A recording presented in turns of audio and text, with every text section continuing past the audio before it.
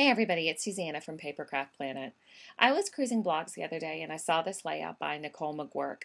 It started me thinking that there needs to be a way to make these cool collages inside of Lightroom. After all, that's where my pictures are. So there are two parts to this process, the library module and the print module. So let's navigate to Lightroom and go into our library module and navigate to where we have our photos. And there's two ways you can do this. You can start off by selecting your photos, or you can just have open the folder that you need. If you have photos selected, and I'm going to go ahead and select a couple just so you'll see. We're going to select the print module now.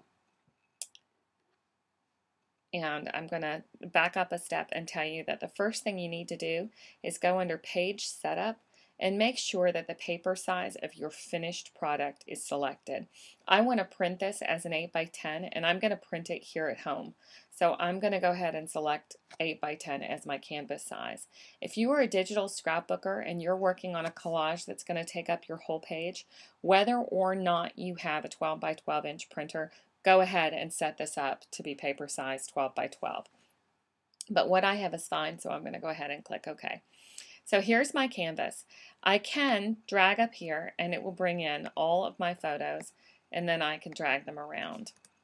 Or if I would prefer, I can come over here and navigate through my folder and select the pictures and put them up where I want them to go.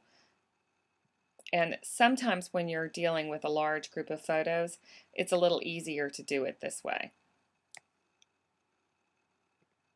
So I'm going to come through, and as I'm working with my photos, I might decide, for instance, that this one is too big. And notice it holds the ratio. No matter how I click and drag on it, top or bottom, it doesn't matter. I'm just holding down my Shift key, and I'm taking it where I want it to go. So let's put that there.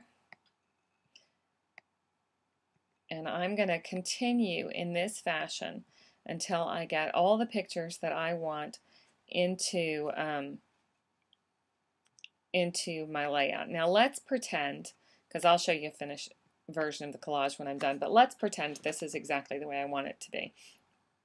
I have a couple choices. One, I can save this template. Let's say I love this and this is my design and I want to keep this forever. I can come over here to the template browser and I can click the plus button. I can name this whatever I want to call it, and I can even create new folders by hitting create, and that sets up a new user template for me. And then the next time I come in here, I don't have to go through the creation process again. I can simply pick up which one I want and drop my photos into it.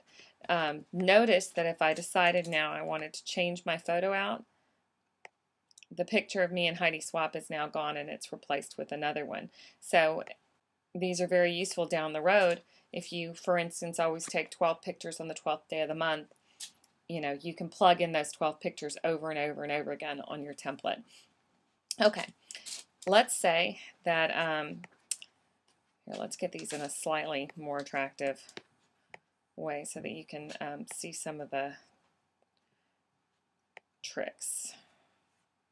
All right, let's say that's the way I want it to be. I can come under Image Settings, and I can select a photo border, and that puts a white line in between my photos, and you can make this as small or as big as you want. I generally think 2 points is about right. If you don't want any at all, just uncheck that button. If you want an inner stroke, you can do that. And what that is, and you can see as I slide the slider, that creates an inner border around your photo. This can be an incredibly cool effect, especially if you were doing one picture that you were then going to frame. And if you click here on this little black window, you can actually change the color of the inner stroke. I can set it to pink or gray or blue or anything you want it to be. And then you can see right there. And I'm going to just go ahead and set it back to black and turn it off because I don't want that at all. The next thing we can do is print it. So let's click Print Job down here at the bottom, and we're going to tell it where we want it to print to. Let's say this was a 12 by 12 collage and I wanted to have it printed at Costco. I'm going to have it printed to a JPEG file and have that sent to my desktop or whatever folder I use for printing. And it will come out exactly that way. Or I can choose to send it to my printer. And when you're ready to hit go and you're done working on this, you'll just hit the print button and your printer dialog box will print up and you'll be done.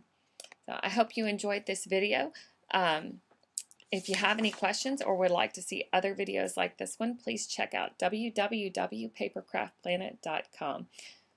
Thanks.